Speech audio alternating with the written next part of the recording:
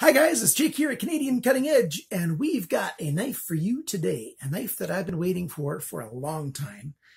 It was actually the first knife of mine in 2015 that CBSA took away from me. Not the first knife they took away from me, but the first knife that year. You know, that's how long ago I tried to get this knife. I tried to get it way back in 2015. And yeah, CBSA said it was a dangerous weapon. Oh, with centrifugal deployment. Oh, dangerous knife, I tell you. Just take a look at that beast. Imagine. I know, it's crazy. Thumb stud deployment, liner lock, G10 handle scales, 8CR13 MOV steel, drop point with a swedge, saber grind, which is a flat grind.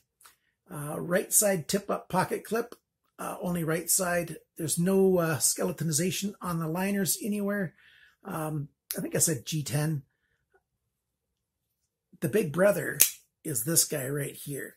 You can get the big brother in G10 or wood. I've had 4 or 5 of these. I've given some of them away. I use this thing with my leather pouch. I've got a separate video about that I just told you about on Monday's unboxing video. And, you know, it's a very similar knife, except for this guy's a flipper, very clearly. But the rest of it is very similar. We've got a traditional swedge here, and on this one we've got a cutout section on the top of the blade. But other than that, it's very much the same. You know, you've got your thumb riser coming up a little bit right there, and then it's notched down, drop point, same thing up here. Well, not a high saber, saber grind, exactly the same shape handle scales. You know, this one's got jimping on the liners, very thick liners. This one does not. A couple of differences. This one's got a thumb stud. This one's a flipper. They're both 8CR13, and they're both, this guy's got a proprietary pivot screw. This guy's got Torx, and, you know, somewhat similar. And you should see my video on this guy. I really love this knife an awful lot. It's only something about the styling and how it feels in the hand. The deployment isn't that great on any of them that I have. You have to do a little bit of wrist to get them to flip out nice. It's just washers, 1 nylon, 1 phosphor bronze. Same thing on here. You know, nothing super special, but something about that shape just got me. And I really, really like the looks of this knife. I really would like it if somebody took this knife, or if Enlan took this knife and notched it up a few degrees. Put in, you know, even a VG10 steel. You know, it doesn't have to be stupid, crazy premium, just a nice steel. And, you know, did a carbon fiber handle scales. This one's skeletonized, which is nice in the liner, because the liners are fairly thick. And didn't use proprietary. You know, I would really love that an awful lot. And this one could get that same kind of treatment, and I would be quite enamored with it. I very much like both of these guys, but we're talking about the EM-01. If you're interested in the full review of the EM-01, and even if you're not, stick around and watch what I've got to say about this thing.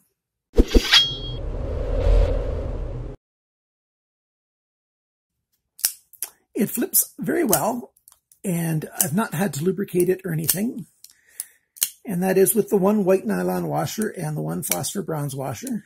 With my left hand, I'm not quite in the flipping mode. Just a few little things for reasons why, but it's a little hard to get this thing. I don't know why, but there you go. I got it to flip with my left hand there. And again, I'm just going to take a little bit of muscle memory to get flipping with this thing in the left hand really well, but I can get there. The pocket clip is one side only, so right side tip up. My hands are large, bordering on extra large in North American sizes. That's between 10 and 11 in European sizes. I can get this index finger in there, and my hand comes around, and you can just see the end of the knife right there. Put my thumb up here, or come back a little bit, re-grab it, and do a 3-finger hold like this, pinky off on the end, and then I can put my thumb up here.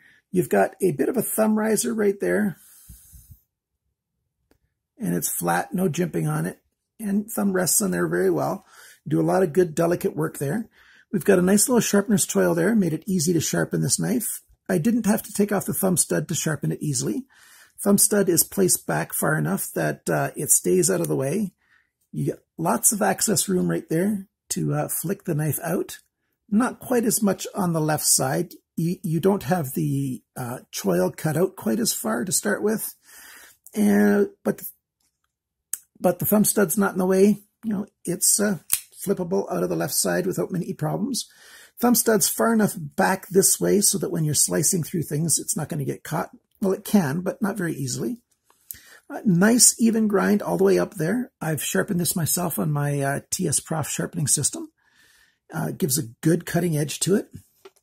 Here's my 1-inch wide banding, and it just flies through there very, very easily. That was a low effort kind of cut there. I didn't put much pressure on it at all.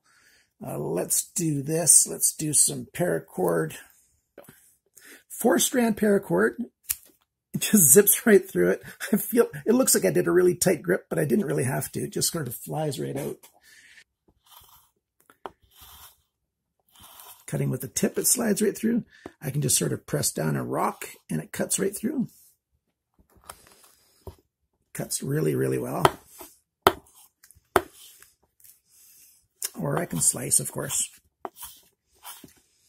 This is a 8CR13 MOV is not a bad steel at all to have a knife made out of. I like my budget steels with 8CR13. Enlan's been in the business for quite a while, and they make good knives. And this one is a good knife. Let's show you how well it cuts paper. You can hear how cleanly that's cutting.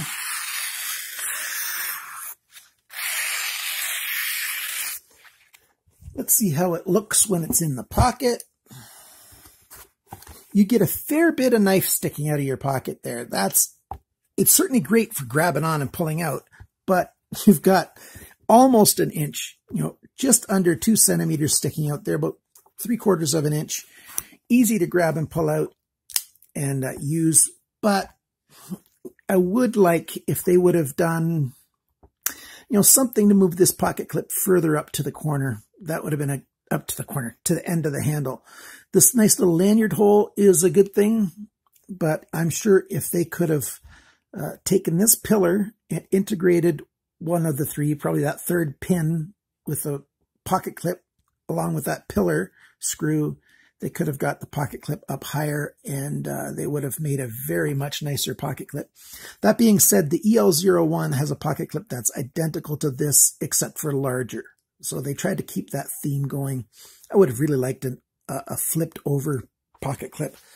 A pocket clip that's something like this that comes over and around. That would have been really nice to have on here because I really like this knife an awful lot. The open pillar construction's nice. I'll show you a close-up picture of the hourglass-shaped pillars. There's 3 of them back there, and the stop pin is not screwed in. It's just set in place there. So 3 screws, and then your pivot. What I really like is almost everything is this flush screw work. So you see these screws back here on the open pillars? Those are flush with the G10. The pivot here, it's just very slightly raised. But then on this side, this screw is a big old screw. I wish they would have done something a little bit more like the rest of the screws and done something a little flatter. That's a very minor thing. That's being super nitpicky. At least they didn't mess up any of the threads on any of these screws, so that's a good thing. Not the threads. Well, the threads are good, but I mean the screw head. They didn't mess up the screw head on there. That thumb stud looks good. It's got a little bit of a design in it and a little bit of a line cut out there. You can see how well everything lines up. No blade play, side to side, up and down. Lockup is a little later than I like a brand new knife to be, but it's not bad. This knife is still going to last a number of years. Actually, if I look closely,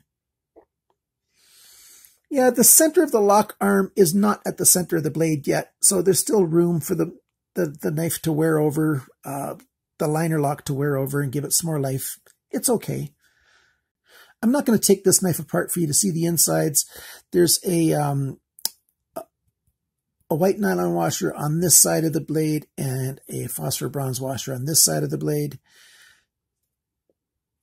I just like this blade shape. That's what really, really gets me. Well, not just the blade shape. I really like the blade shape. It's simple. It's clean.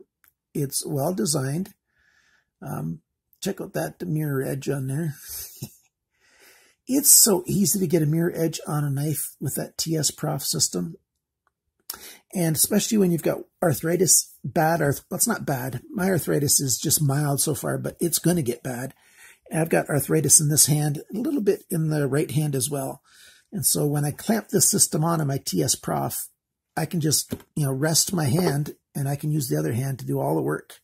It's not a system where you need two hands like the Lansky where you got to hold on and then do the work. So many other systems are two-hand as well. It's one of the main things that I really like about the TS Prof. And yes, I am still working on the full review. They're sending me some more optional pieces. And once I get those optional pieces, I'm going to do the full review showing those as well, just in case you want to get those optional pieces. Really nice knife. I like this an awful lot. The milled in lines on the G10 right here, that helped give it some character. It also, is a little better for grip. You wrap your fingers around there and the pads of your finger fit in there in the meat of it. Really nice.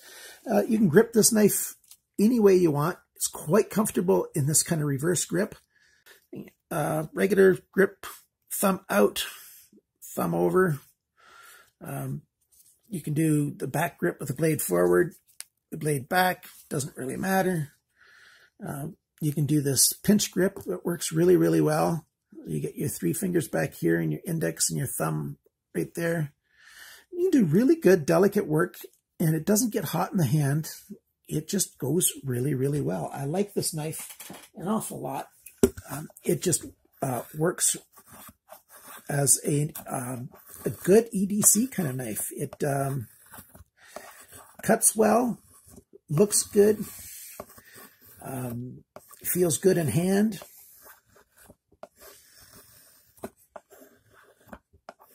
Takes an edge quite well, keeps an edge quite well, and it's so easy to do really delicate little cuts like that. Put a whole bunch of these tiny little curls. You've got a lot of control for a small knife. If you live somewhere where you need a less than 3-inch blade for your EDC and a locking knife is something you can have, I would suggest that you consider this thing. It's on a flash sale till the end of October 2017. The prices of this thing, it's $9.62 Canadian, plus about $2 shipping. US, it's $7.69 plus $1.64. Euros, it's 6.54 plus just under 2. And in pounds, it's 588 plus 125. No, in euros, the shipping is 139. It's a good little knife. Let's talk about the sizes of everything for you. We've got a cutting edge of 6.94 centimeters, which is 2.73 inches. Blade length is 6.98 centimeters. That's 2 3/4 inches. The blade thickness is 2.44 centimeters. No way, millimeters.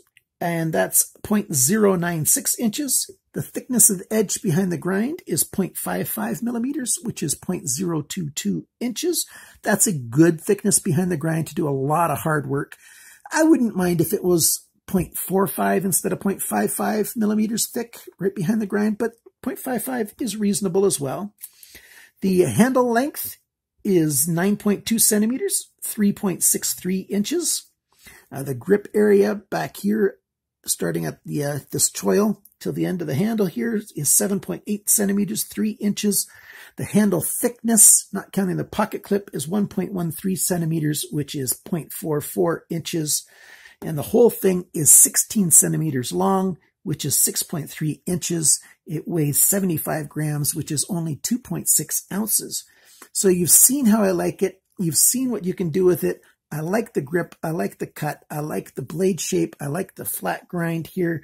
The only thing that I have the slightest kind of beef with is the pocket clip. I'd like a little deeper carry. And if they were to do a refining of this knife to do like a generation 2 of it, I wouldn't mind having some, steel ball bearings in there and a nice deep carry pocket clip that you can do right and left, maybe even 4-way, but at least right and left. And, keep the rest of everything. Maybe make a small flipper as well instead of just the thumb studs. So Enlan, if you're listening, those are some really good ideas. Not just making the big brother flipper, make the small brother a flipper as well. And maybe let people have the choice between the two. Do this in wood as well as the G10. Skeletonize it a little bit just to make it a little bit lighter. There's a lot of guys that want knives really light, but at 2.6 ounces, this is not a bad knife at all. So there you go. If you like the video, even if you don't want the knife, please click on the thumbs up. Please share this video with somebody. Let me know what you think in the comments below. Remember, always cut towards your chum, not your thumb.